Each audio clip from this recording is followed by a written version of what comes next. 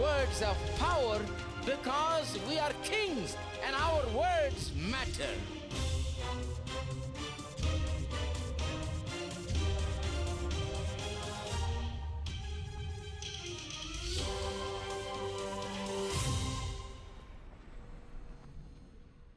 His words are not based on what they did towards him. His words are based on the fact that he is God and God is love. He spoke those words because that's the way he is. He's love. It doesn't have anything to do with what they did. It has everything to do with what he is and who he is. So I say to you, as he is, so we are. The steadfast love of the Lord never ceases. His mercies never come to an end. They are new every morning, new every morning. Great is thy faithfulness, O Lord. Great is thy faithfulness. They are new every morning, new every morning. Great is thy faithfulness, O Lord. Great is thy faithfulness. The steadfast love of the Lord never ceases. His mercies never come to an end. They are new every morning, new every morning. Great is thy faithfulness, O Lord. Great is thy faithfulness. They are new. They are new every morning. New. Great is thy faithfulness, O Lord. Great is thy faithfulness. They are new every morning. Oh, new every morning. Great is thy faithfulness, O Lord. Great is thy faithfulness. Great is thy faithfulness, O Lord. Great is thy faithfulness.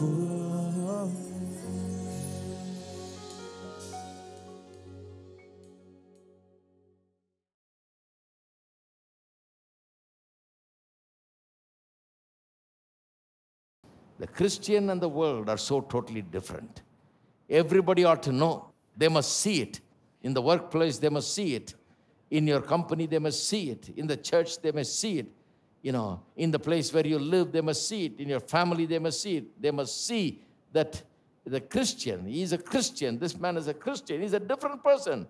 He's a person who believes in Jesus Christ. Therefore, the mark of that person, the thing that marks him as different is the love of God, an unusual love, a love that normally human beings do not possess, a love that can only be obtained by being born again, right? So, we're talking about dwelling in love. Dwelling in love means this. Are you living in love? Is your life governed and controlled by love? Is love the major factor, the central thing, the controlling factor in your life? That's what he's talking about, right? Now, let's go to 1 John 4 again. He goes a little deeper here.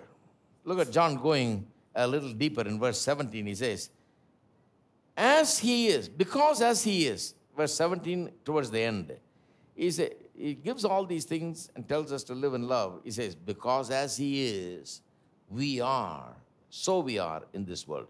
As he is, so we are in this world. After talking about loving one another, he says, the reason I'm telling you is, essentially, this is the thing. Because as a Christian, you are in this world as he is out there in heaven. We are living in a world of time and space. He is living in a world of eternity, out of this world of time. But we are as we are. We are as he is. As he is out there, we are here in this world. Whatever he is like, that is what we are like right now in this world of time and space. That's what he's saying. Now, what does that mean? Let me explain this. What is God like? Turn with me to Matthew's Gospel, chapter 5. The Sermon on the Mount gives us a wonderful example of how we ought to be as he is. 5:45. Chapter 5, verse 45.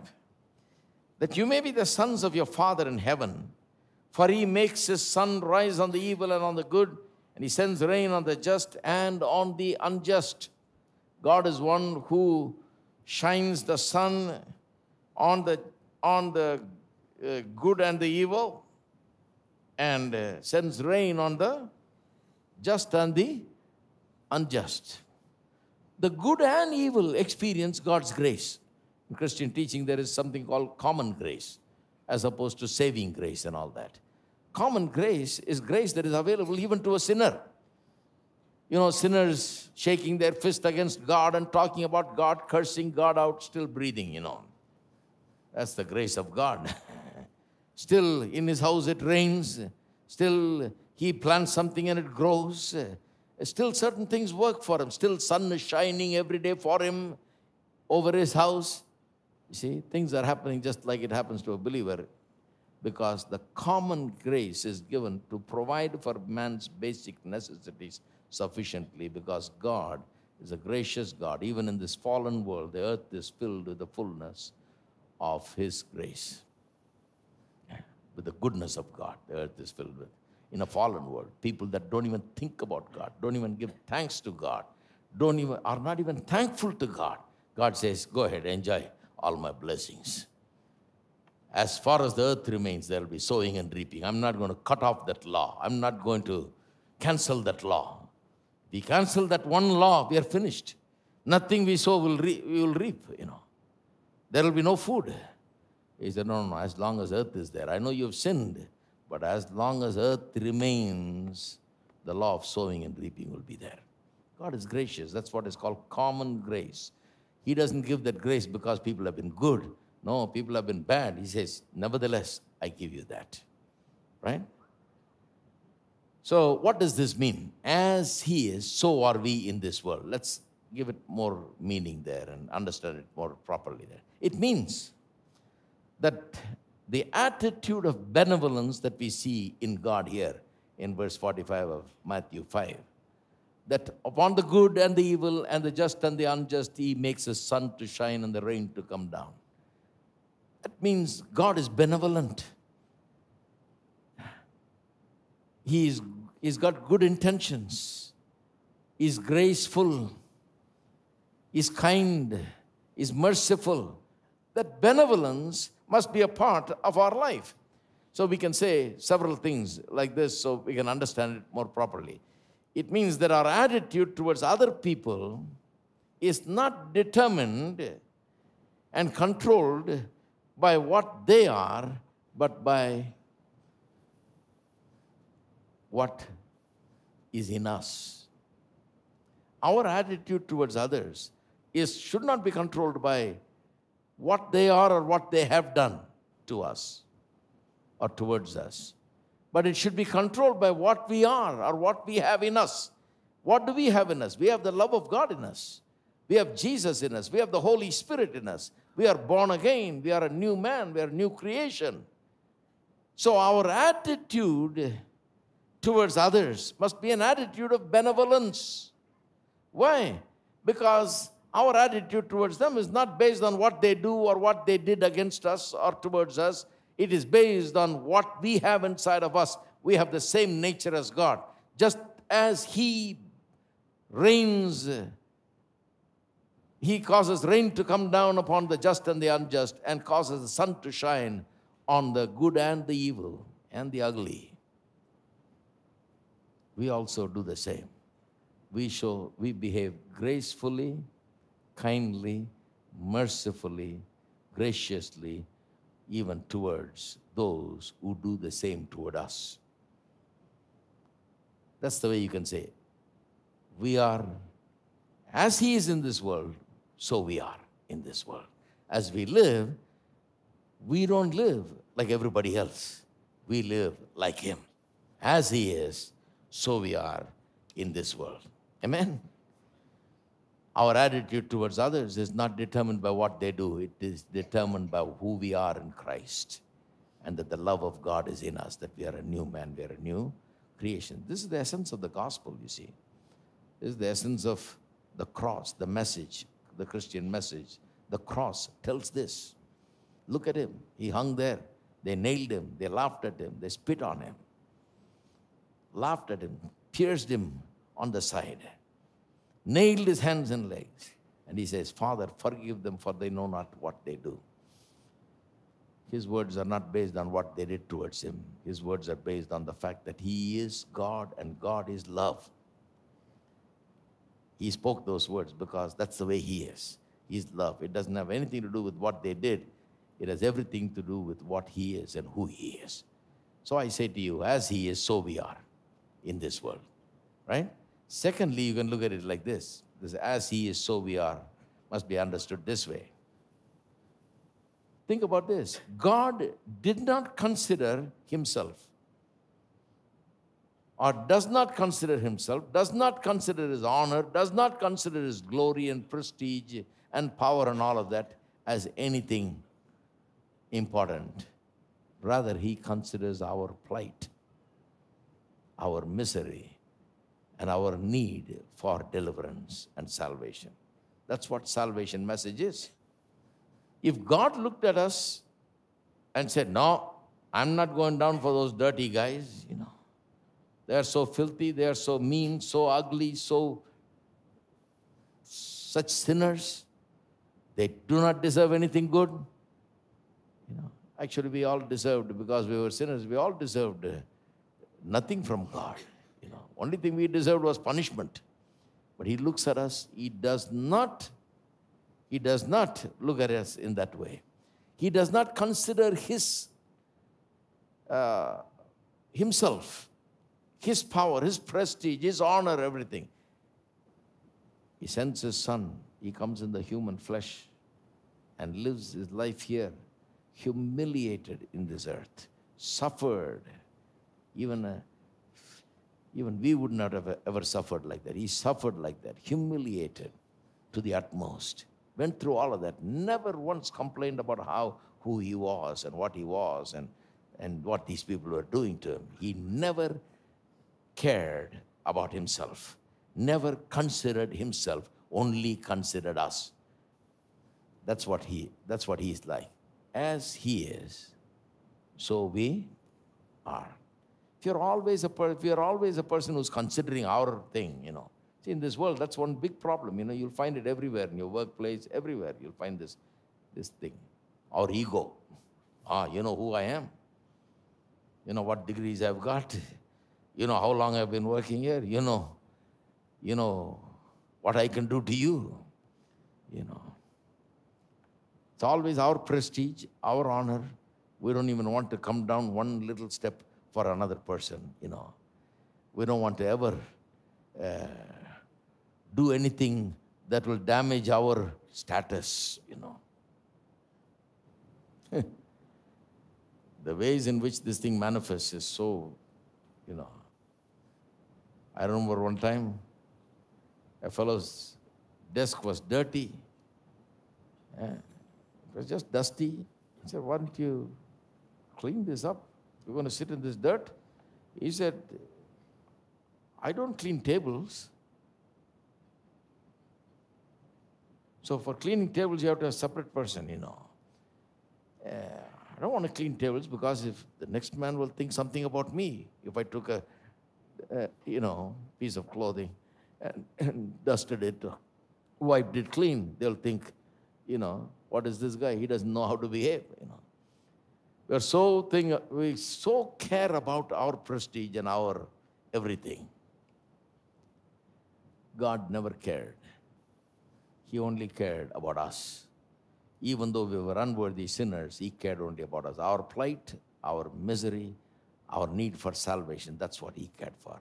It doesn't matter how hard He had to come down, how much He had to suffer, how much He had to give up the glory in heaven and all of that, and come down here and take on human form and live in this world, this evil, ugly, mean world, and go through all that. He said, never mind. I don't mind that as long as I can say. I'll tell you, just imagine if a husband is like that in a home, what will happen? That he didn't care for his own prestige, he didn't care for his own honor and all of that, but he is willing to come down and be that kind of a person. I'll tell you, the home will become like heaven, as he is, this guy is in this world, right?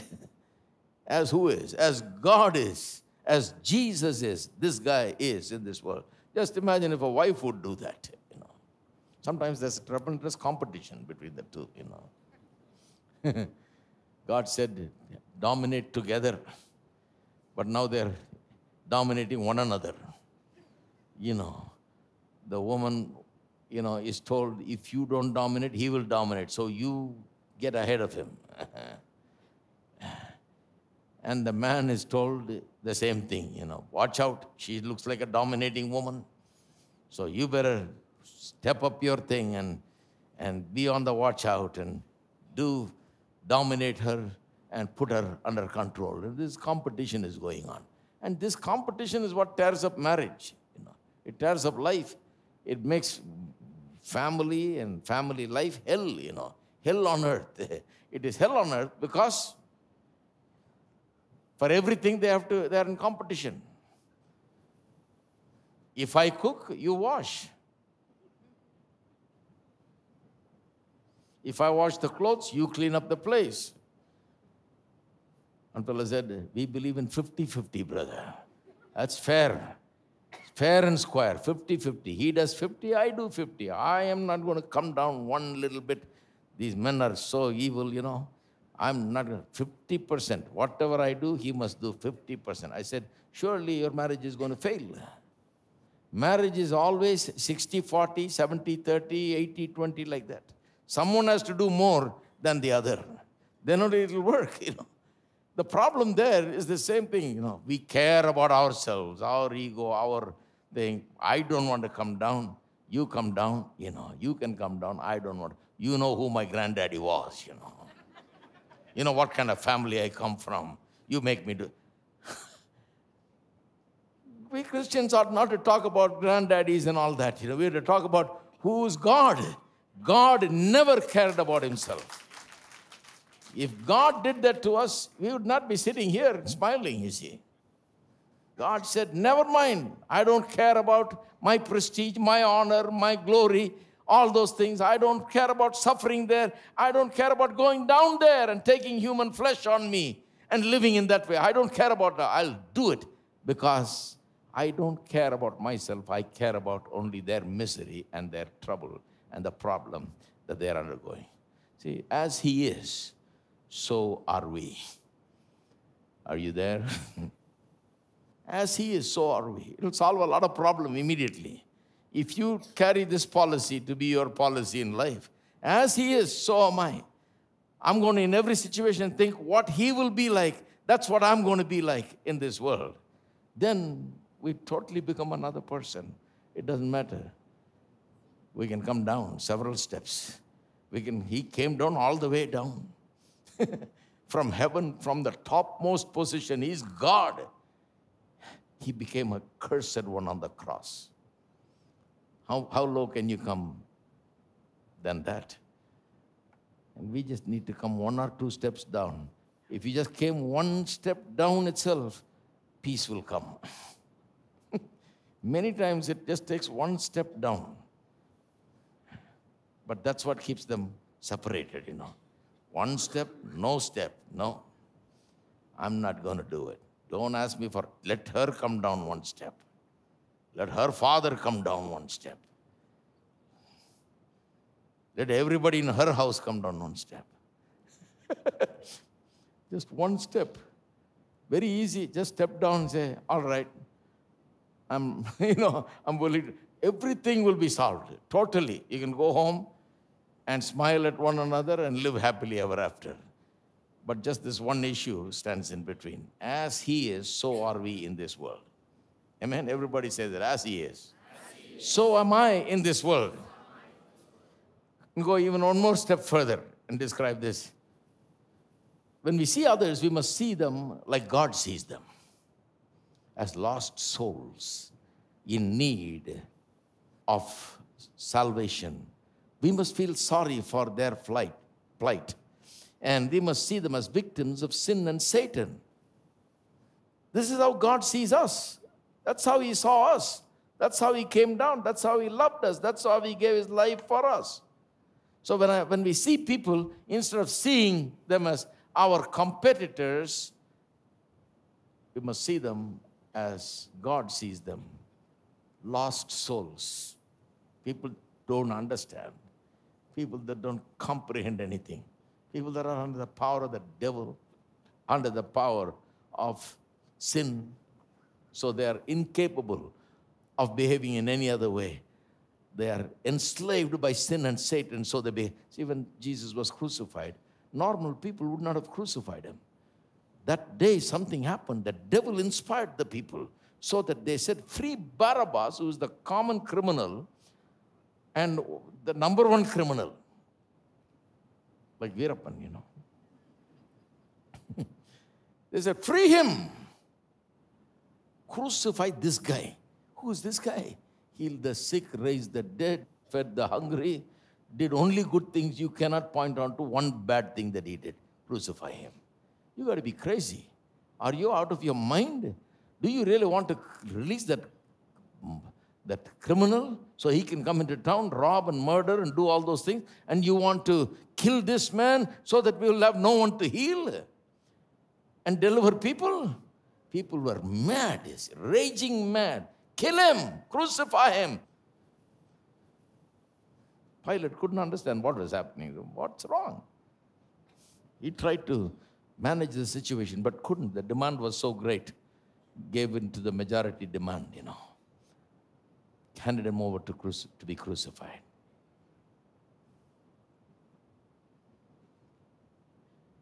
Yet God loved those people, those very people.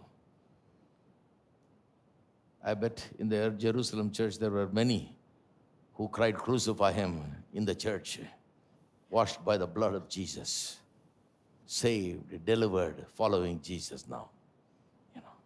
Because thousands were there in the church. God loved them. Why did he love them? Because he saw them differently. He saw them as lost souls. And it's our job to see people as lost souls who don't understand and how that they do those things because of that. That's the way we can love them.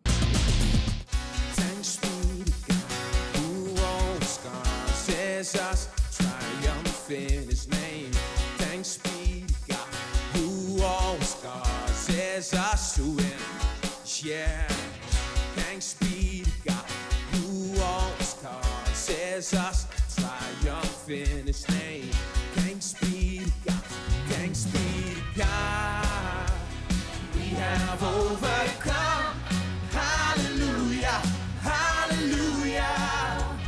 We have overcome by the power of your name. Jesus, you're the one.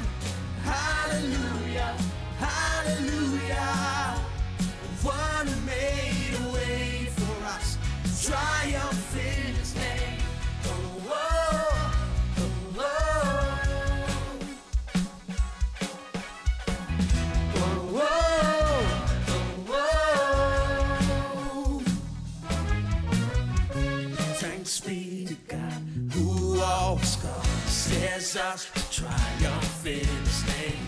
Thanks be to God who always causes us to win. Yeah. Thanks be to God who always causes us to triumph in His name. Thanks Clap our hands and sing. Thanks be to God. We have overcome. Hallelujah. Hallelujah. We have overcome by the power of your name.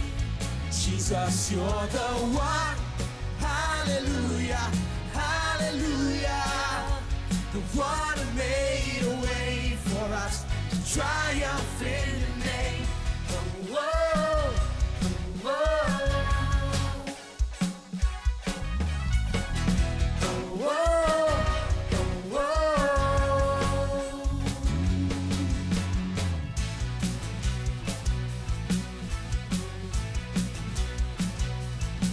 We got the victory.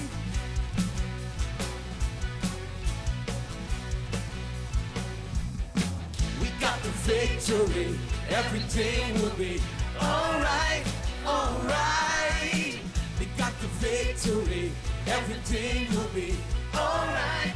We're on the winning side. We got the victory. Everything will be alright, alright. We got the victory. Everything will be alright. 'Cause we're on the winning side. We got the victory. Everything will be alright, alright. We got the victory. Everything will be alright. 'Cause we're on the winning side. We're on the winning side.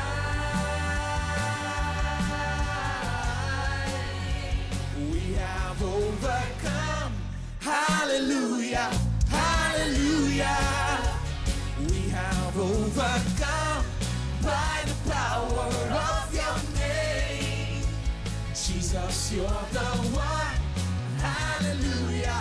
Hallelujah. The one who made a way for us.